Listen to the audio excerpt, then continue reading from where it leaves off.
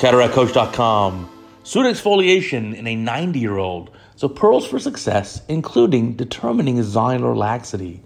Here's that patient. Maximum dilation has been achieved here with 10% phenylephrine, tropicamide, cyclopentolate, and that's what you get, about a 5 millimeter dilation. You can see extensive pseudo-exfoliation material on the anterior lens capsule. This patient also does have pseudo-exfoliation glaucoma, and she's being treated by a glaucoma specialist who sent her over just for the cataract surgery. And the glaucoma specialist will be doing some sort of more aggressive glaucoma procedure in the future. So we're doing just the cataract and no MIGS, no minimally invasive glaucoma procedure. So putting some anesthesia in the eye, that's some preservative-free lidocaine 1% cut with BSS 50/50. And you can see that didn't really help much more with the dilation. So let's get this thing nice and sharp focus. And we'll start this case here. I'm going to speed up the video to about 1.5 speed. And that's just so we can get through the whole thing in about 5 minutes. I know how you guys like a 5-minute video. So there's the viscoelastic going in. We'll make our main incision. We're going to have a nice good-sized rexus here. Now, the good news is, if you're 90 years old and you have pseudo-exfoliation and you're presenting to me and there's not a tremendous amount of zonular laxity already, I have good prognostic ability of guessing your future. So there's 5 millimeters. We're going to poke in the lens capsule. There's a little bit of wrinkling on the lens capsule, but it's not terrible. And so getting that rexus done just about at the pupil margins. This is about a 5 or maybe 5.5 millimeter rexus. Do not make a baby rexus here. Remember, these eyes are more prone to getting capsule contraction, capsule phimosis, so you don't want a baby rexus. So 5.5 would be great, or 5 millimeters. Gonna do some hydrodissection here. Again, luckily during the rexus creation, I noticed that it was reasonable zonular support. Also, we keep in mind what's the AC depth in the pre-op testing and now on the table.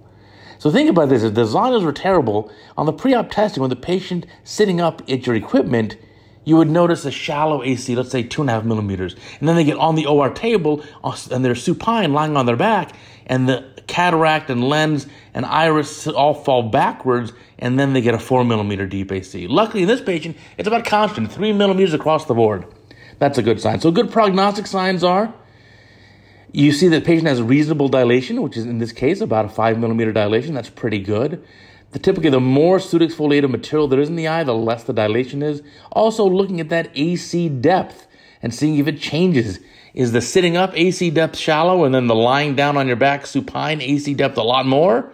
That's a sign of zonular laxity. Or even in the pre-op period, a longer or normal axial length of, let's say, 24 millimeters, but an AC depth of 2 millimeters. That's probably not a good sign either. That indicates a laxity of the whole lens iris diaphragm. So you can see here, we're being just very cautious. The nucleus was chopped in half in the bag, just trying to take out the first half. Luckily, it's not super dense for a 90-year-old, so I'm pretty happy about that. And we're watching carefully here. You're going to get the second half out, making sure that there's really good support. Then we're not seeing the rexus shift around or move. That's an important thing. And we're going to notice that even more when we do the cortex removal. One of the things I encourage you to do is, as you do the cortex removal here with the IA probe coming up, make sure that the lens capsule rexus is not moving.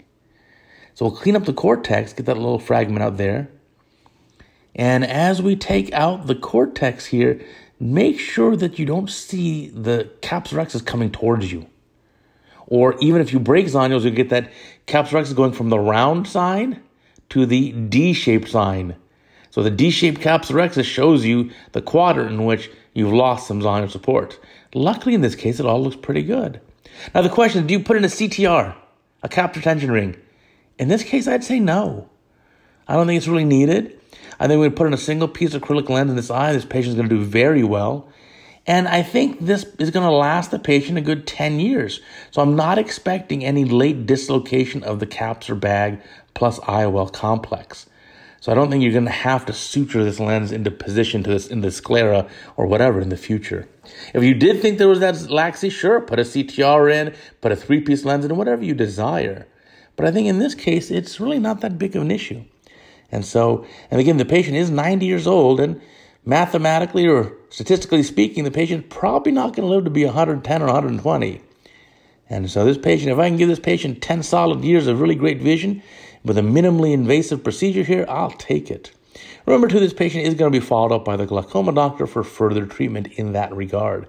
My job is simply to help the patient become pseudophakic and, of course, achieve that plano outcome.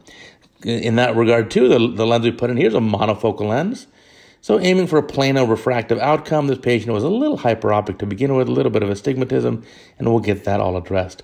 End of the case here, going to put a little triamcinolone. My friends, that is just to quell inflammation. There's no vitreous in AC. A little moxifloxacin coming here at the end, just to make sure, and that looks like a pretty good case. Thanks for watching.